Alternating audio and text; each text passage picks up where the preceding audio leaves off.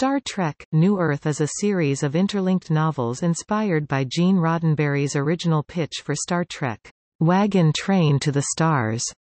Created by John J. Ordover, the novels follow the crew of the Enterprise as they lead a colonial expedition into deep space, and explore the challenges they face at keeping the peace in a hostile region.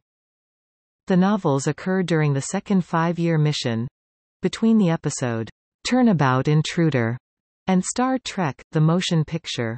The series was intended to be the springboard for a new book line similar to Star Trek: New Frontier, called Star Trek: Challenger.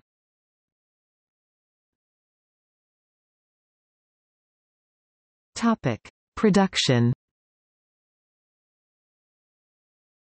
John J. Ordover told Jeff Ayers, in Voyages of Imagination 2006, the concept for New Earth originated as a personal reaction to Voyager.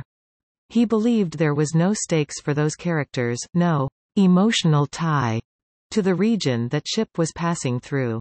Ordover asked, what if you went outside the known galaxy or outside the common area to find a new colony and you were assigned to stay there and protect them for a while?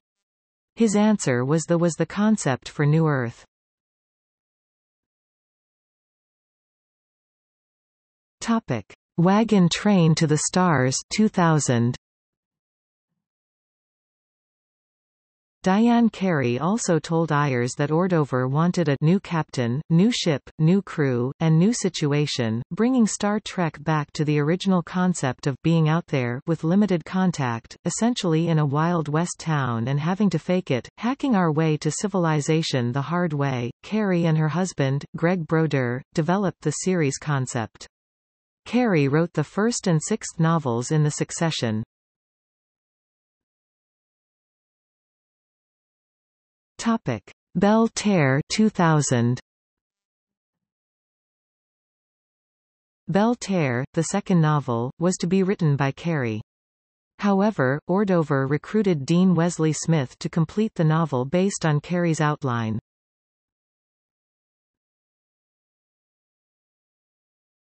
Topic: Rough Trails 2000. Rough Trails, co-written by Julia Eckler and Karen Rose Cerconi as L.A. Graff, was inspired by the Johnstown flood.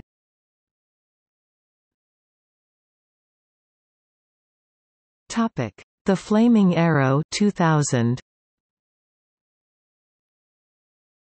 Jerry Olshan co-wrote The Flaming Arrow, with his wife Kathy.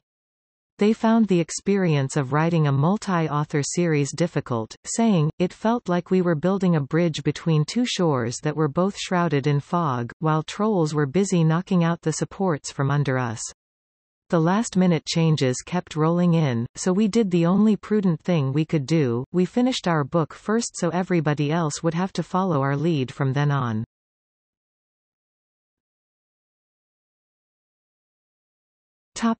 Thin Air 2000.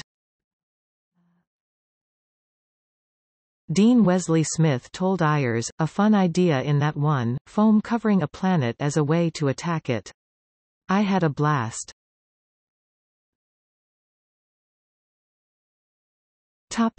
Challenger 2000. The final entry, Challenger, was written as a possible introduction to a new book series. The namesake flagship was named in honor of the Space Shuttle Challenger by Ordover.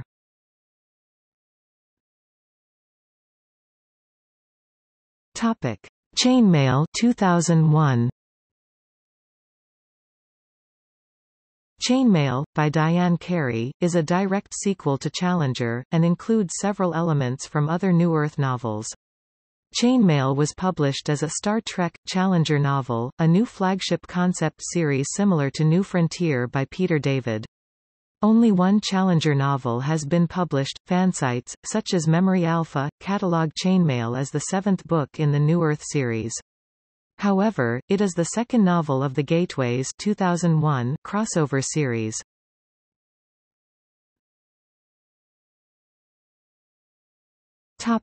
Reception.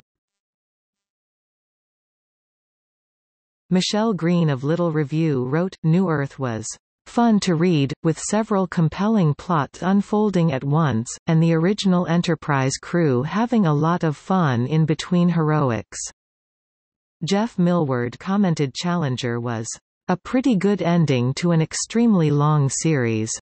However, his wish was that nobody writes a story that spans 6 novels again, after offering less enthusiastic reviews for the previous books in the series. Randall Landers of Orion Press praised Carey's abilities as a storyteller, in Challenger.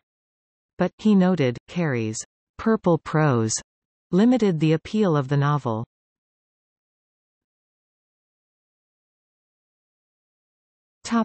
Novels. The novels were originally published as Star Trek books 89–94.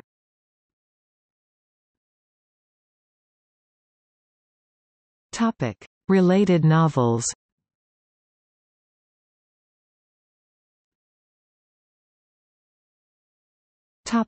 Gateways 2001.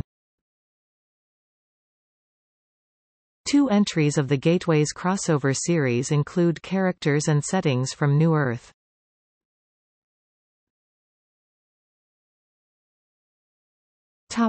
See also: List of Star Trek novels, Star Trek: New Frontier.